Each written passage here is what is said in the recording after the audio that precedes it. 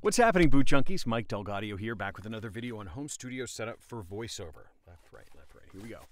How y'all doing? It's good to be back in the booth.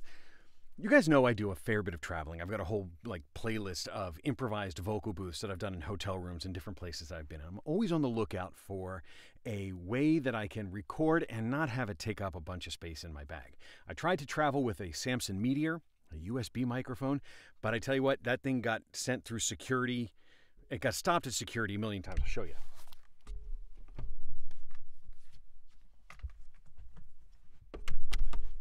This thing, it's a good little microphone, but that shape in your carry-on bag with the little lines, oh, they don't like it. They don't like this. This got stopped every single time, so I couldn't use the Samson Meteor.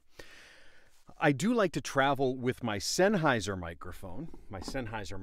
I do like to travel with this, although it is a little bit expensive.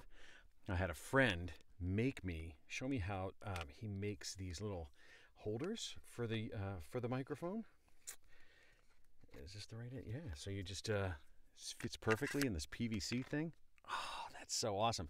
This plastic doesn't get caught through security, even though it's a really suspicious looking shape. But I'm always going through security, and I'm always looking for a way that I can try and just streamline and pack less stuff. Typically, my travel setup has been a Zoom H5, an XLR cable, a microphone stand, and the microphone. So, and it's actually reasonably small.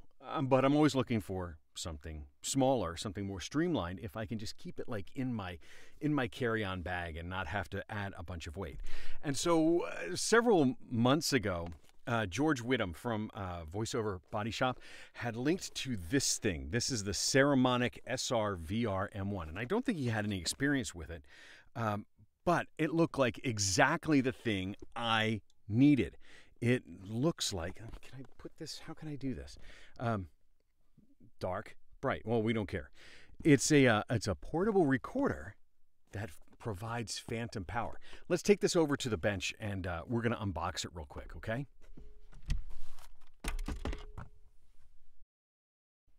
All right, so here's the box itself. It's a very simple cardboard box. We'll slice it open and let's see what's inside. So inside, what we have, it comes with a user manual, as everything does. We'll just set that over to the side because we don't ever look in that. And a little warranty card. Now, this is the device itself. You can see it's got an XLR jack on the top, just built right in. Nothing on this side, nothing on that side. That's just a plain open thing. And then at the bottom, there's a little connector, a little slide out battery clip. So this holds two AA batteries. And then behind this little rubberized flap right here, we've got a micro SD card slot and a headphone jack. So you can just put in a pair of earbuds. There's the SD card, and there's where the earbuds go.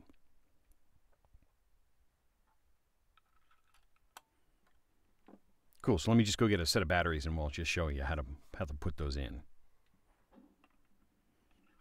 All right, so you just pull that out with your fingernails and see if we can put these in here. Just put them in, clip one in like that. And how does this one go? No, that's not right. Oh yeah, flip it around. That's how they normally go, right? In series, there we go. And just pop that back in and it clips right back in. Powers up. There we go. Powers up. Perfect.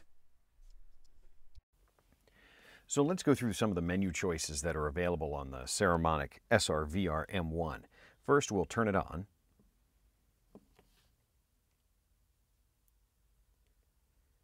And we have 4 buttons: up, down, power, and record. But they each have multiple functions. The first thing I'll show you is the shortcut buttons to the 3 most common features, and that is the preamp level, the headphone level, and the low cut filter. So by long pressing on the up button, you switch back and forth you cycle through each mode. Hold it down, it goes to the headphone volume, and then quick presses allow you to go up and down on those values. Long press again, it goes up to the preamp value. Up and down. Long press again, takes you to the low cut filter. Low cut, flat. The power button is also your main menu button. So a quick press on the power button takes you to the main menu. And there are 7 choices, and it's a roll around menu. So there's File, Input, Record Set, SD card, Play Mode, System Set, and 48-volt set. And we'll go through each of these quickly. The first is the File menu, and that's sort of the file browser that allows you to see everything that's on the SD card and go through and listen to, through the headphone jack, everything, all the files that are available on this particular SD card. Next is the Input, and that is just a long way to get to the low cut filter, whether you want it on or off. Next is Record Set, and that's where you get to set the different sizes and limits. And it's really just the file limit size. So how long do you want a default recording to be? 30, 60, 90, or 120 minutes. And I have mine set to 120 by default. Next is the sample rate, and you have a couple of common sample rates. It's 24 and 48 kilohertz and either 16 or 24-bit depth.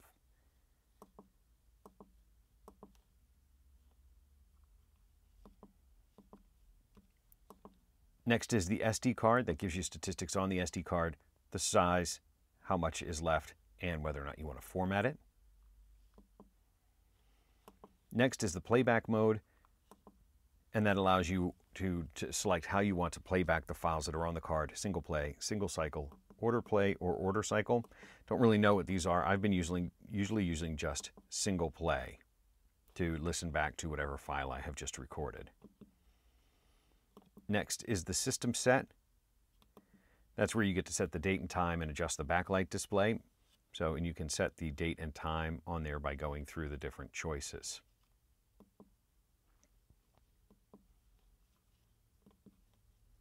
And finally is the 48-volt set.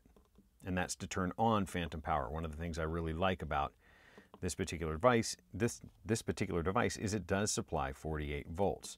And you can see once it switches on, the 48 volts indicator does come on. Now, the one thing to know about this is every time you power the device off and you power it back on, 48 volts is off by default, and that is to protect your microphone. So in case you hook up a microphone that is unable to accept 48 volts, you won't accidentally fry it. So you do have to go to the menu, and luckily it's a wraparound menu, so you can get there in just a couple of presses to turn 48 volts back on. But you do have to remember to turn 48 volts back on if you're going to hook up a condenser mic. The condenser mics hook up very easily. So you can just match the two, the XLR jack inputs, and it's a bit spring loaded, so you just push it together until you hear it click, and now they are connected. Then when you're ready to record, you just hit the record button, and now you'll see that when we touch the microphone, we can see the meter going. The record indicator will flash when it is in record mode, and you can see the time accruing. Press to stop recording, and then if you power off, if you long press and power off, it will save the file automatically. All right, so that's like super cool, right? So here is what you end up with. So we have the Neumann microphone, in this case, the condenser microphone, plugged into the Saramonic. You can see that it's recording and the 48 volts is activated. And so I've adjusted the preamp. I just have it sort of set in the middle at 36. But this is how it sounds. Now, under normal circumstances, you would never use this microphone in a handheld configuration like this. I'm probably going to pop it. But I just want to show you that this is what you get. You get this nice little easy to hold, easy to manage setup. Now, a couple of things that I will note about this. I do find the preamps are a touch loud, considering this is about, I think it was about $125 when I bought it. So these are not like, super high quality preamps. They're good portable preamps. And, it will clip if you put it up too loud. You got to really mess with the settings. But it has been really, I've been impressed with this little thing. So this is the normal configuration. I want to show you something else here. switch back to the CAD real quick so I can hold this up. You will probably want to use you're going to put this in a shock, you're still going to keep your microphone in a shock mount on a microphone stand. And so what I have found, I'll disconnect the Neumann real quick, see if I can do this without making too big a mess. So I'm just going to disconnect the Neumann. And some of the shock mounts on these microphones, you can't get it to connect. It won't actually click together. So the spring load here doesn't retract quite enough to fit into that. And so the way I have solved that, actually it's been really easy. I got this little female to male extender for an XLR. This is essentially just a super short XLR cable. And I'll link to this on Amazon. I got it in a 2-pack. It's just got a male on one side and a female on the other. So you just plug this part into the Saramonic device, and now this is the device, and this will allow you to connect to the microphone. So now you have this little configuration. So if you do find that it won't mate together quite right because of your shock mount or something like that, you can get these little extenders. And now you'll also hear me talking into the NT1. So this is just another example of how this thing works. So you could certainly use this in a booth. You could use this as your first vocal booth. If you remember one of my other videos where I show you how I hook the zoom up and everything like that, this is certainly a pretty reasonable first booth electronic type setup, because this is nice and portable. So if you need to get away from your computer, you need to go work in a closet or something like that, you could just bring this rig, put it on a microphone stand, of course, so it just is like that, and you'd have everything in place, and you'd be able to just take the SD card out and then put it back in put it into your computer and then do your editing. So definitely another way that you could get away from the hiss and noise of your computer. This would also work, I would say, as a preamp and an external mic. So if you didn't have like a wireless mic pack, you weren't able to invest in wireless mics, or wireless mics could be a problem.